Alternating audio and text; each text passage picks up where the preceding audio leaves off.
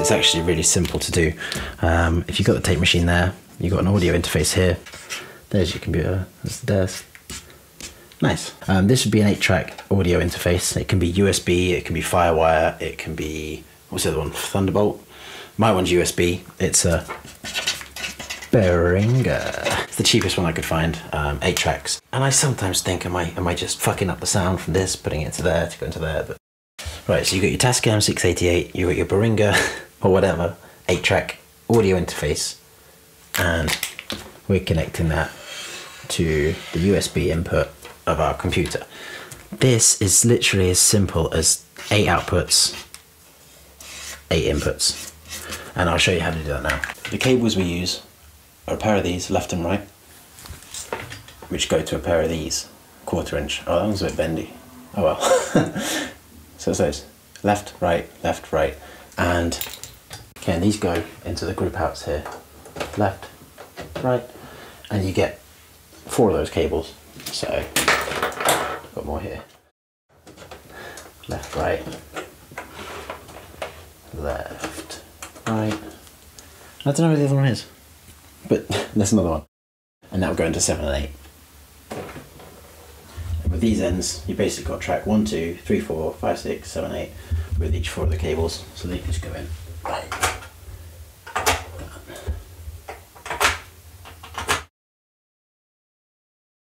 The USB then goes into the computer. Right, so now we've physically hooked it up, we need to patch it. Okay, normally when we use this machine, we're on patch 12, and that means that all the tracks get routed to group 1 and 2, which is this fader here, 1 and 2. Got lots of ink on my hands. But we need to make something that looks like this. I've done it on 14, so we'll recall that. And that means that track 1 and 2 go to, try and get in focus, track 1 and 2 go to group 1 and 2, track 3 and 4 go to group 3 and 4, which is this fader, 5 and 6 go to this fader, and 6 and 7 and 8 go to this fader. I can't count. And the way we do that, if we go back to 12, I'll show you how to actually make it. Alright, so we've got it assigned main. This shows the outputs. So we've got group 1 and 2 here, assigned to 1 and 2. So we'll put them in, and that's good. Now 3 and 4, make sure 1 and 2 are off. Now we're on 3 and 4, and we can assign tracks 3 and 4 to those. Then same for 5 and 6. Make sure that they're not splashing. So we'll take off 3 or 4 again. I thought I'd already done that. 5 and 6. And then 6, 7, 7, 8. I keep doing that. There you go. Right, you can ignore the inputs because it really doesn't matter. It's only for when you're making recording patches. This is an output patch. The catch with doing it this way though is these have to be hard panned left and right. So normally you can make a mix and have that sort of in the center, that there, whatever, and they will all go to this in the proportion of left, right, whatever that they are, and volume as well. But if you're doing them to all 8 outputs, you need to have them hard panned like that. So say you've got kick drum, snare, and 2 overheads. This one, or these 2, will go to the left and right of this and will appear as track 1 and track 2 in your D.A.W. Then the overheads, 3 and 4, will go to this one and the left and the right of this one, and they will appear as track 3 and track 4 in the D.A.W. and so on. And that's literally all there is to it. So make this patch, plug in these wires and put them into a Behringer thingy.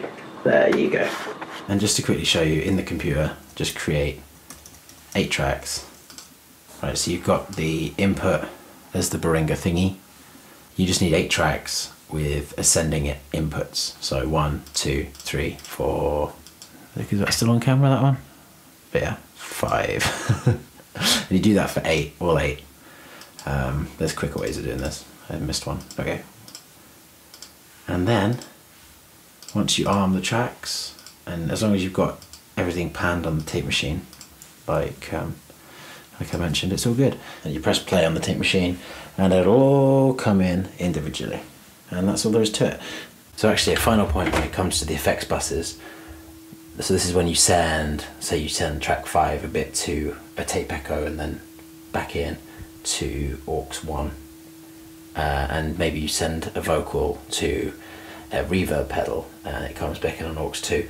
Normally you'd put them back in through here, effect return, but those will not be able to go out of individual outputs. They will get mixed in with, you know, this one. To explain it a bit better, and I'm just using mini cables, but I would take aux 1 out into the effect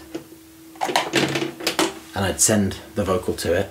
That's how I'd do that. So that's now sending this track out of that into this, and then this would usually go into here and go back into here if you're mixing in, just bouncing it in stereo. But you can put that into an audio interface and just directly into the computer. Then you can have all your bus effects also separate in a D.A.W, but you'd have to either just use 6 tracks and reserve 2 spaces on the audio interface for the effects, or you can get like a 12 or 16 track USB interface, whatever they call it.